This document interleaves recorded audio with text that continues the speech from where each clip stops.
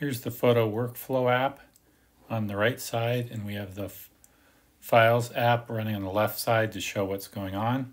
What we're going to do is we're going to take a photo card from a camera, and we're going to take the files from that card, cull, and name them using our iPad. Okay, so first thing we need to do is set up a base directory.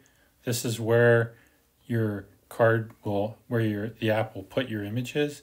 So on your iPad, I have a workflow base directory set up there, and I'm just going to use that. Okay, once that's set up, we can offload the card. Now I shoot mine in RAW plus JPEG mode, so I'm going to flip that on, and I'm going to put in here information about the pictures I took. I went to a lake called Santee Lakes to take these pictures, so I'll just name it that, and I'll find my card. And my card, usually it shows up as untitled or no name or something like that. You'll see a DCIM directory, so that kind of clues you in that you got the right card. And you open that. So it grabbed the 16 images and the 16 raw images, and it'll just show you what's left on the card that it didn't know about. And this is just what Sony has on there. You can see there's no video or image files in there, so we're good. We can exit out of there. Oh, so what over in here, you can see in Files app, a directory was created with today's date and the title that was entered here, Santee Lakes.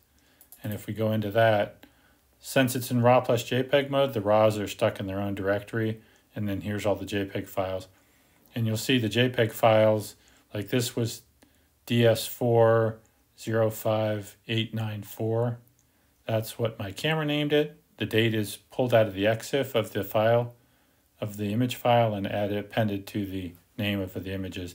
That also is occurring with the raw images as well. Okay, so we can now exit out of that, and we can go into culling. And here we've got the images are all going to show one by one on the bottom. And what we can do is we can go, okay, I like that one, so I'm going to pin it, and that puts it on the top. And you can pinch and zoom into the image, and you can double tap the other one, and that'll pinch and zoom at the same amount. And you can like look at it and say, oh, okay, I like the bottom image better. So this button here will trash the top image, put it into a trash directory.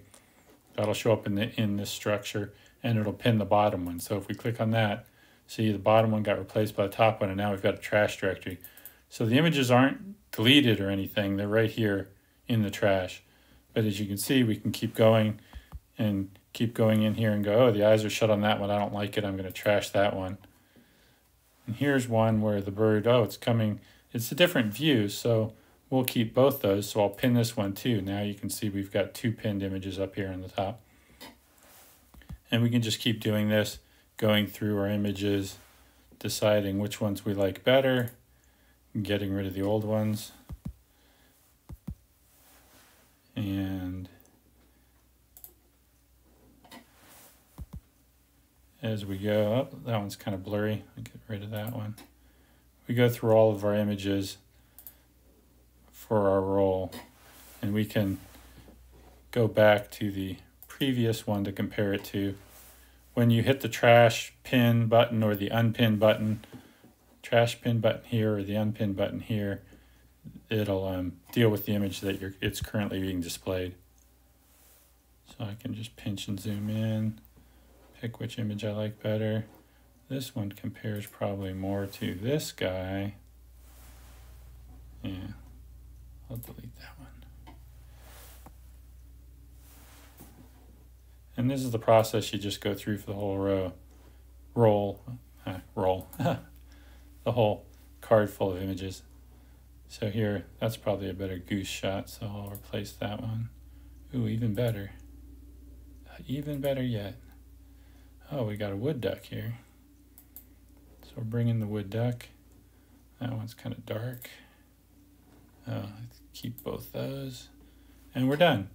That's our images that we've got. So now if we go back here to control, we'll see we have 5 JPEG images and 16 RAW images and 11 in the trash because we trashed, since it's in RAW plus JPEG mode, we trashed 11 of the 16 images. And we can just say trash the extra RAWs, and that goes in there and it figures out which RAWs correspond to those JPEGs, and it throws those all into the trash too.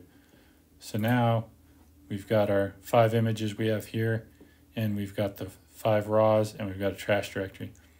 When we're done, we can hit this delete trash directory, and that'll take this and stick it in the deleted, and you can always go into files and pull that back out if you in recently deleted if you need to.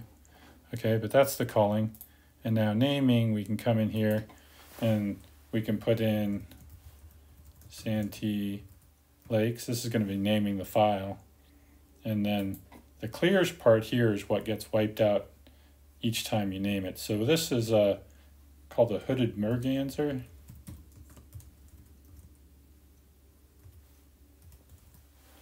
So we'll name that.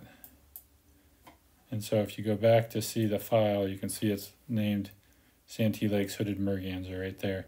And the Santee Lakes stuck around because that's a stay. We can always clear it with the X. And then here, the Hooded Merganser. Oh, we need to use that again. So we can go back into, click right here, and get our list of terms we've used before, Hooded Merganser. So we can name that. And this is a Canada goose.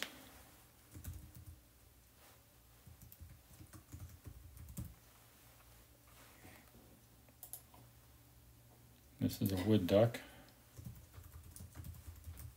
And this works with the built-in keyboard as well, or the virtual keyboard. I'm just trying to move things along a little faster here. Wood duck again, so we click that. Here's a list of words we've put in, and we can just grab the one we've done before, which is wood duck. All right, and that's 5 of 5. We've got them all named. So we've called them, named them.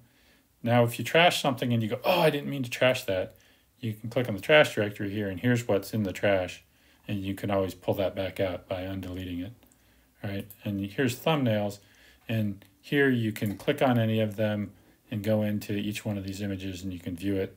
You can, again, you can pinch zoom into it or whatever, and you can click, and you can also use a finger to swipe to previous or next image through the images. This is a good way to show the images to people.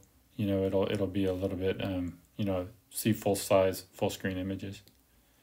All right, that's the basic flow. There are advanced ones we won't get into now, but that's it. Here's to set the image directory, which basically if you've done this more than one time, you might have multiple directories here. You can switch back to an older one.